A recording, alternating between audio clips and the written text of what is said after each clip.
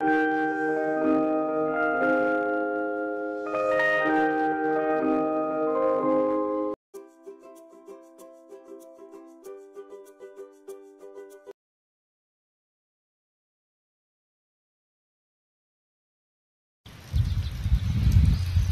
children, do you know what I am doing? I am watering the plants. Most of the time we find water in its liquid form. This is because the temperature of the water lies somewhere between 0 degrees Celsius and 100 degrees Celsius, or else 32 degrees Fahrenheit and 212 degrees Fahrenheit. If the temperature reaches to 0 degrees Celsius, the water freezes and becomes ice.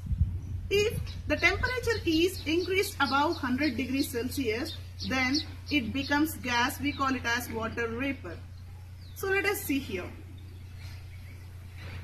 I had taken ice cubes in a beaker, and if I increase the temperature, it melts and becomes water. If again I am increasing the temperature to that liquid state, it reaches above 100 degrees Celsius or else 212 degrees Fahrenheit, then again it becomes vapor.